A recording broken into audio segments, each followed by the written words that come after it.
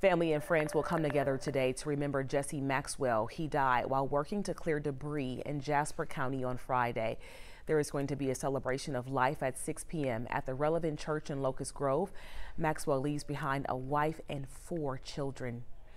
The family and attorney for UGA offensive lineman Devin Willock are holding a press conference this afternoon. They are hoping to get more questions answered surrounding the crash that took his life and the life of UGA staffer Chandler LeCroy on Sunday.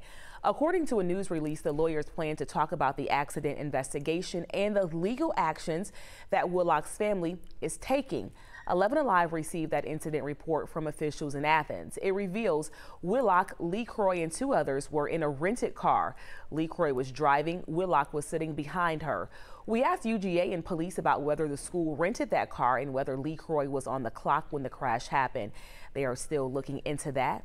Investigators say they did not find obvious signs of alcohol at the scene, but they are working on a toxicology report. We have team coverage right now and a team that's going to be at the news conference for you later on this afternoon at 2. We're going to stream it as well on 11alive.com and bring you the very latest starting on the news at 5.